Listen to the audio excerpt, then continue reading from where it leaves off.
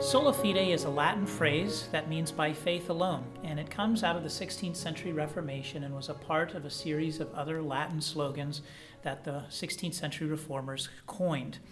For example, sola gratia, by grace alone, or solus Christus, by Christ alone. And the overall intention there was to say that we are saved by grace alone, through faith alone, in Christ alone. And the whole reason behind these slogans was ultimately because during the 16th century, the church at the time was teaching that salvation was by the grace of God, but also by our contribution of good works. And so the reformers went into the scriptures and they exegeted the scriptures in the original languages, because at that time the Roman Catholic Church did not allow the translation of the scriptures, but it was completely really done from the Latin Bible.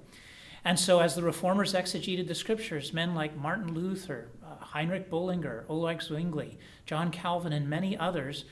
came to the exegetical conclusion that justification, our right standing before God, and indeed our salvation, is ultimately by grace alone, through faith alone, in Christ alone. In other words, that it's exclusively by trusting in the person and work of Christ and in his completed work, not in our own works of any kind, that we are saved, that we have that right standing before God.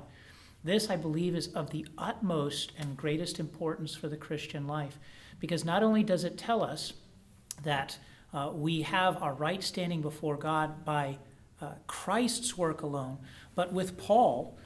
we can say, for we hold, Romans 3:28, that one is justified by faith apart from works of the law.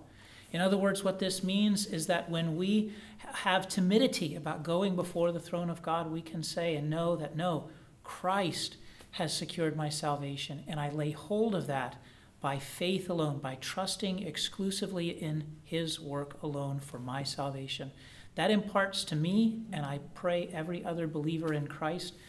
the greatest confidence, the greatest hope, because this is the balm of the gospel.